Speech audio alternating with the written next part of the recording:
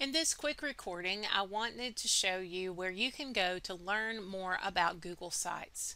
Google Sites is a great way to stay in touch with your parents, or if you're a teacher who teaches several students, you can, like a specials teacher or a coach, you can put all of your materials in one place and give out one web address to your families so that they can find your information.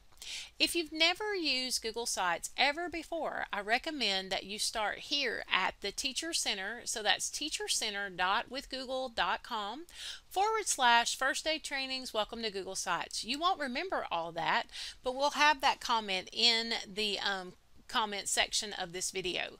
Also, you will want to start here with the basics so that you can see what's possible with Google Sites. For those of you who would prefer a PDF or some kind of written description, there is a PDF available for download, and this will show you exactly what to do in linear order to set up your Google site. For those of you who would rather just see best tips and tricks and you'll figure out the tech on your own, you'll want to watch these videos as you navigate your way through creating your Google site. But before we stop, I do want to take us to Google Sites to show Whitfield County users something that might happen to you. If you've been in Whitfield County since the days that we use sites for other projects, you may land on this page. This is the Google Sites page for the old tool. You'll want to make sure that you click on New Google Sites so that you go to sites.google.com/new to create a new modern Google site.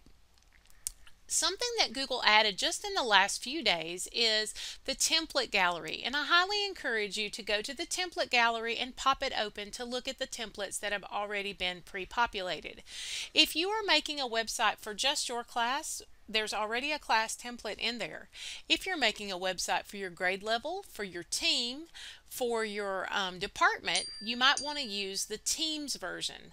There's also one for a club if you have a media center, a reading circle, or something like that. And then of course there are other templates that might suit you in your uses as well. But those are brand new. That template gallery is brand new.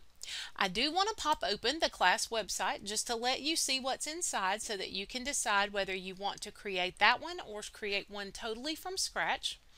In the class pre-made template, you can go over to the side to change themes, but understand if you change themes, it changes them for everyone. So if you're sharing this site as you click through the themes, it's going to be a universal change.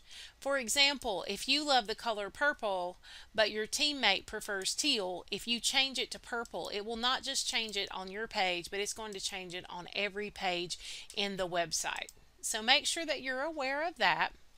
One way to get around that is that you can create links to pages that already exist. So if I click here, I'm going to create a brand new page entirely, but I can also just simply create a redirect to a page that's already out there.